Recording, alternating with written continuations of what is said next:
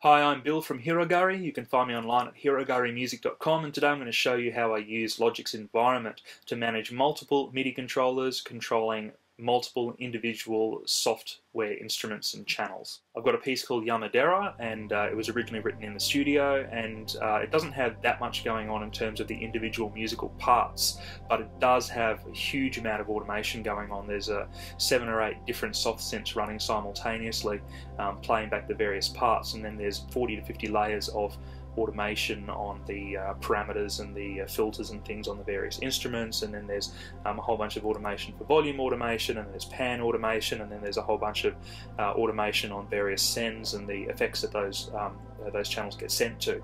So in order to recreate it live, I had to find a way to use at least 2 MIDI controllers, one for one part, one for the other part, and send those to the various software instruments so that the automation would play back from the arrange window, but while the automation was being played back, I could play the notes in to then be affected by all of that automation. So I did a bit of digging around online, I did a bit of research, and this is how I figured out how to do it using the Logic environment. There may be better ways to do it, but this is a nice, simple, clean way to do it, and I've been using it for a whole bunch of different performances now, and it's really rock solid, so let's get stuck into it. First thing you need to do is figure out what the names of your various keyboards are as far as the ports go, what Logic's going to see. So if you go into Utilities, and then find the utility Audio MIDI Setup, okay, and you have a look here in your MIDI setup. Now I've got my MIDI setup here. What I'm going to do first of all is just check that I've got everything worked on. So I click on MIDI Test Setup, and then I start playing my various things, and then they start showing up. So my top keyboard is my Radium 49, my bottom keyboard is the Keyrig 49. Now, you'd think that that would be simple, but if you double click on the instrument, you'll find that it actually has what the ports are. So the Radium 49 refers to as port 1, and the Keyrig 49 referred to as Keyrig 49. That's really important because that's how they show up in Logic's environment. So I'll quit that, and now I'll go and have a look at my environment. Okay, as you can see, first of all, in my arrange window, I've got a piano sound, and then I've got a Nexus pad, a nice pad off the RFX Nexus, and then I've got an ES1 generating another pad. Slightly longer attack on that one. Now, the first thing to know about how MIDI controllers are handled in Logic Arrange is it doesn't matter how many controllers you've got plugged in, they're all going to show up in playing exactly the same instrument. Whatever instrument you have selected here in the Arrange window, that's the instrument that all of your MIDI controllers are going to play. So if I play my top keyboard, if I play my bottom keyboard, they're both controlling the same sound. Okay, so that could be something if you wanted to play a piano duet, you can totally rock that out provided you've got enough polyphony. But that doesn't really help me because what I want to be able to do is assign, say, the top keyboard to control the piano sound, and I want to assign the bottom keyboard to control the pad sound. So how do I do that? Well, that's what the environment's for. So now I need to get into my environment. So I'm going to go click up here on Window and click on Environment, or I can press Command 8 to get access to that. And you can see here I've got my Nexus pad, I've got my Yamaha piano, and I've got my ES1 pad. So what I want to do is set my top keyboard, my Radium, which I know is port 1, and I want to set my key station 49, which I know comes up as Keyrig, or whatever that comes up as. So let's go here and create a new physical input. And this gives me access to all of the MIDI inputs that I have. So you can see I've got a sum here, and what sum does is exactly what happens in the arrange page. It sums all of those keyboards together. So I'm going to select port 1, which I remember is the Radium. Got to find that little point there, drag that over onto, click and drag onto Yamaha piano, which lights up, and now my top controller is controlling my piano sound.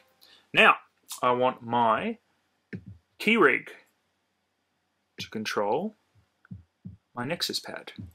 So I just repeat the process, and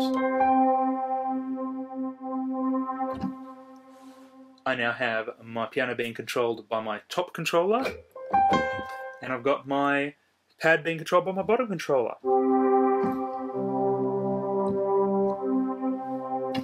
which is nice and neat. Now, let's say that you wanted to do some kind of cool layering thing like I did in Yamadera, and let's say that you have going to program some automation in, or you've got some automation programmed in, and you want to actually control two separate pads using the same controller. Well, you can do that. It just requires a little bit more environment wizardry. So, go back to the environment. First thing I'm going to do is select the output of that key rig by just clicking on that. Then I hit the delete key, and that deletes that cable. So now my Nexus pad no longer has a connection to it.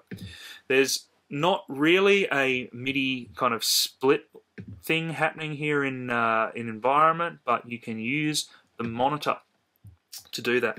So what I'm going to do is connect my key rig here back up to the monitor, and there's no sound coming out because it's not hooked up to any sound sources yet, but I can actually see all of the output of my controller, various controller data. So there's my expression wheel there, my modulation wheel, there's my pitch bend, okay, and the first number tells you the channel, and the second number tells you the controller number, and then the third number there tells you the data that's coming off it, what the value is. So that's my little volume control there.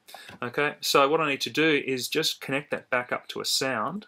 So what I'm going to do is grab the connector and hook it back up to Nexus pad, and now I've got sound coming out of my Nexus synth again.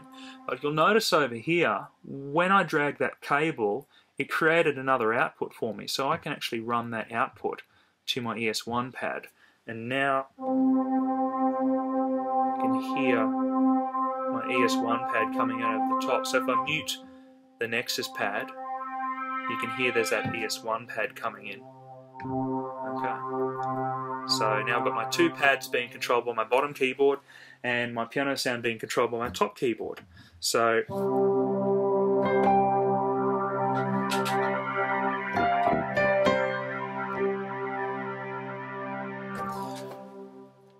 that's how you can use the Logic environment to route various MIDI controllers to independently control, or to control layers and those kind of things of your various soft synths.